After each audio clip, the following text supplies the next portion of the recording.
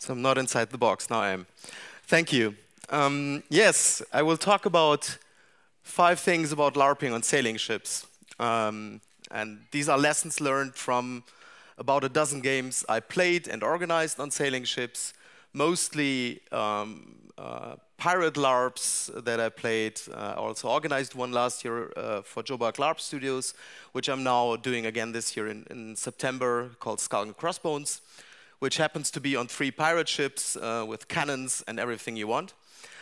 And the second is a game we played already 4 times and will be run a 5th time in November this year. It's called Demeter, and it's telling the story, the true story of what happened when Dracula traveled on his ship from Transylvania to England. So this is my personal experience as a player, as a participant, and as a LARP designer and organizer. And there are not so many sailing ship LARPs. There is one I think in April now in Italy happening. There have been a few in the before a Czech game and a lot of German games. Strangely enough, not many Nordic games with moving ships. So, and I hope that'll change in the future. Yeah, and one of the things that's important to remember is that the laws and the rules differ.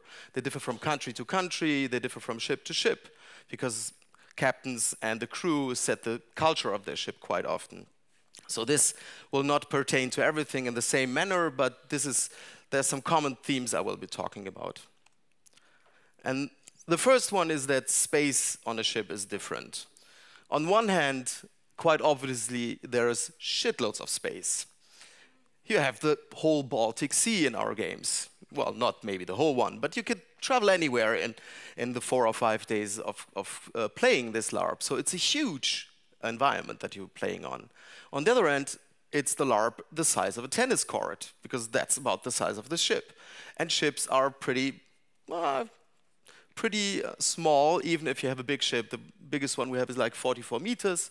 But even then, with 30 people on that ship, it can be very small. So you have these 2 dimensions. One is huge and it's nearly infinite. And the other one is very, very small, like a chamber LARP. And on top of that, you have the movement, which is also pretty uncommon. There's a few LARPs doing that, but most LARPs stay in one place.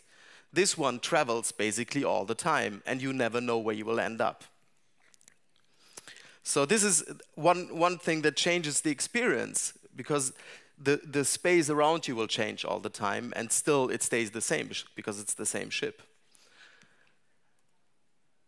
The second thing is that somebody else is in control. That is quite unusual for us LARP organizers.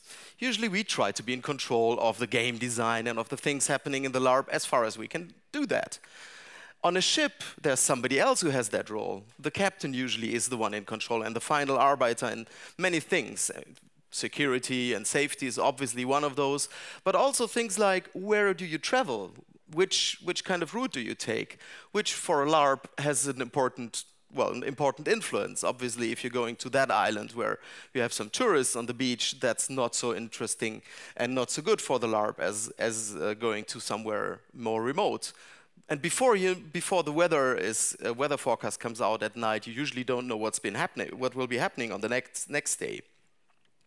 So there was a German LARP, which I didn't participate in, where there were 2 ships and they were sailing, and one of the captains suddenly decides to go into a harbor that was not communicated before. And this is something that can happen if you do not have a good relation to the crew on board the ship, which is part of what we usually do as well with the location crews. But here it's a lot more important that the captain is willing to give you part of that authority and responsibility for the participants in the event.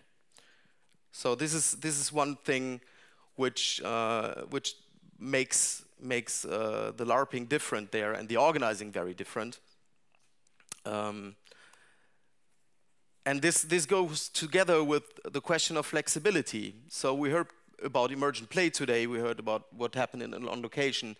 And these are things that in the ship LARP, we basically do not know where we will be the next day. So one thing that happened, for instance, in Skull and Crossbones last year, where we were very much stressing that this LARP is a lot about sailing. The sailing experience is an important part. And then on the first day of the LARP, we had 8 to 9 before, which means even skilled sailors would be sick. So we could not sail for the whole day. That has kind of an influence on your experience of the LARP. So we had to change a lot of the plot around that. The things that we had planned had to move to other places, and we changed a lot on the fly. So the running of the game was all about looking where you could do actually stuff. So, and this goes well together with what I coin 180 degrees illusion. So we like this thought about 360-degree illusion, or even more extreme in Parliament of Shadows, where you had the index reality, where the actual places are where you are. Here you have a mixture of that. On one hand, on the ship LARP, you can do stuff that your characters usually would be doing.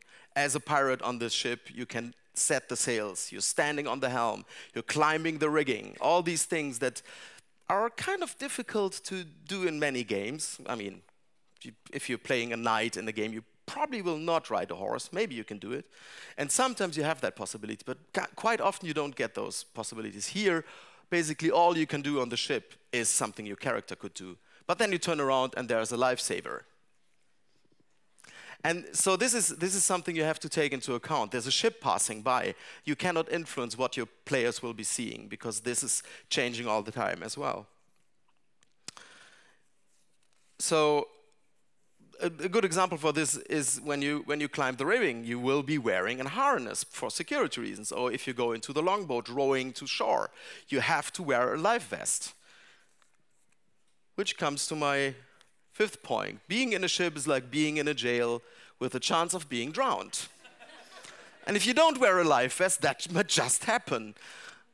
And it's obviously you cannot escape from this as long as you're traveling. If you're going to a remote island, there might not be a ferry leaving from there. So it's really something that you have to take into account when you do this.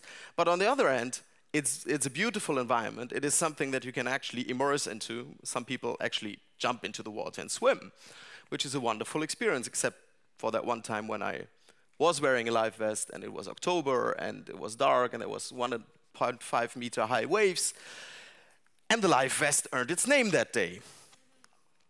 But it's as I said before, it's a beautiful experience. It's something I can only recommend, and if you are interested, I will be talking about the design of sailing LARPs as well as Knutepunkt. Thank you very much.